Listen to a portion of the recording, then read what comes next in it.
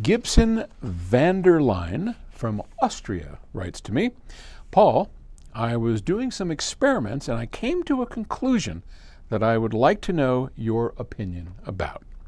Buying and or listening to music at 44.1 kilohertz 24-bit is completely useless and a waste of money. Woo, okay.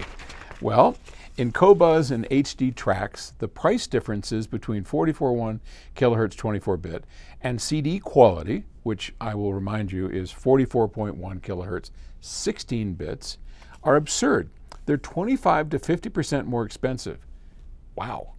Or did I do something wrong? Is my theoretical starting point wrong? Do I not have the necessary equipment to give me the data I want to know?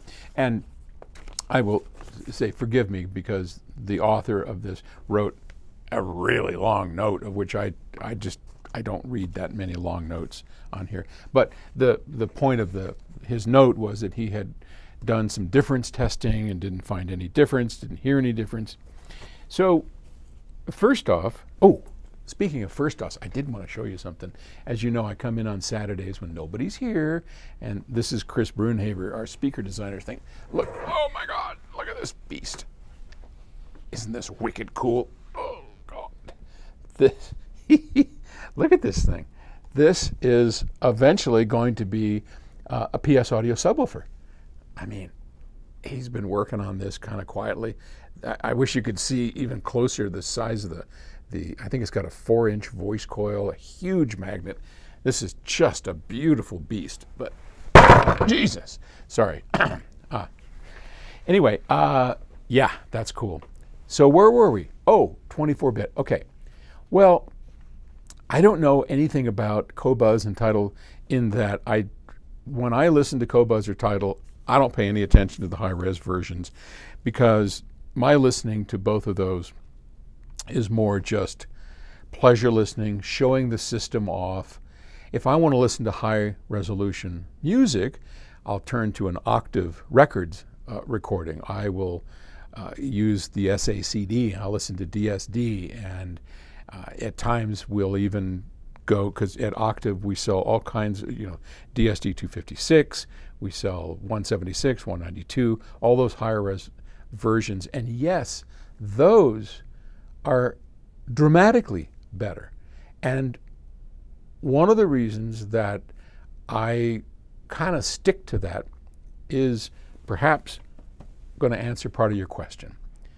First off, if we go back to the beginning, so you got 44.1, 16 bits, all right? And remembering that those 16 bits are the dynamic range of how loud and how soft and what resolution we have in between. If you all of a sudden find 44.1 24-bit, first thing I would be is suspicious. Where did they get that?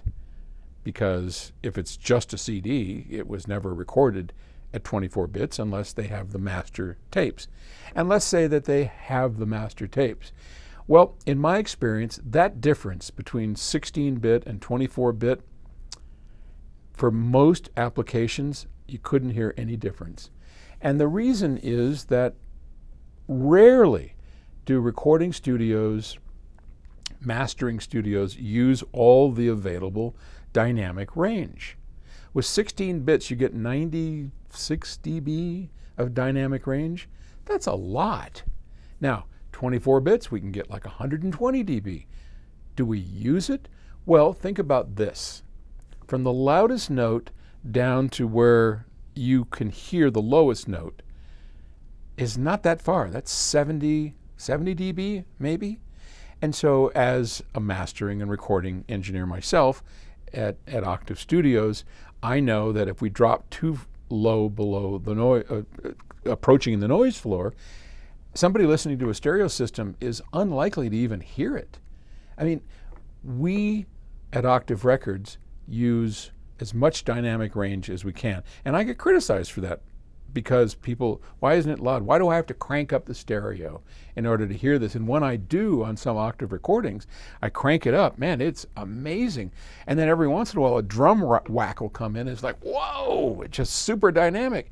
And I'm saying, yes, that's it. That's what we're looking for. That's what we want. If you were sitting there and the drummer was playing or the person was singing and playing and a drum whack, that's what you'd hear. Now, most companies that aren't Octave records compress all of that, right? And they do that because they don't want you to have to be shocked or anything. I want you to be shocked. Absolutely want you to be shocked. So, and here I am ranting off about dynamic range in records. The truth is, 90-something dB properly used is more than enough for any recording I can think of. And so getting 8 bits more, it's not going to buy you anything. Where the differences do come in, sample rate differences. And sample rate differences, not if it's upsampled from something original. Like when we make a recording at Octave, we do everything at DSD 256, or we start to play around with 128. But I mean, you're looking at a sample rate of 5.6 megahertz for 128 and 11 megahertz for DSD 256. When we mix it, we're down at PCM 352.8, 352,000 cycles per second. That's a lot of bandwidth.